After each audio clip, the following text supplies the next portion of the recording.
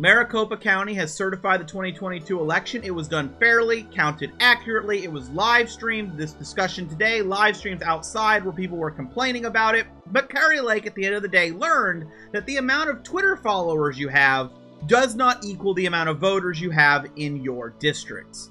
Now, of course, that doesn't mean the election nonsense is over, not by a long shot. We had someone in Pennsylvania, a Democrat, who didn't certify the vote, didn't vote to certify the vote, because they wanted to see what would happen if it's not certified. We've also had a county in Arizona that refused to certify, which is going to go to court. And of course, we have Herschel Walker. Herschel Walker yesterday got a nice little video where he suggested that those under the age of 30 shouldn't be allowed to vote. And in fact, suggested they be deported if they don't like the direction Republicans want the country to go.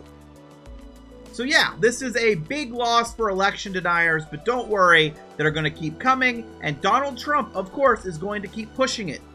Of course he is. He has nothing else. He's literally losing his supporters on the Republican side to Ron DeSantis, and funnily enough, Kanye West as well.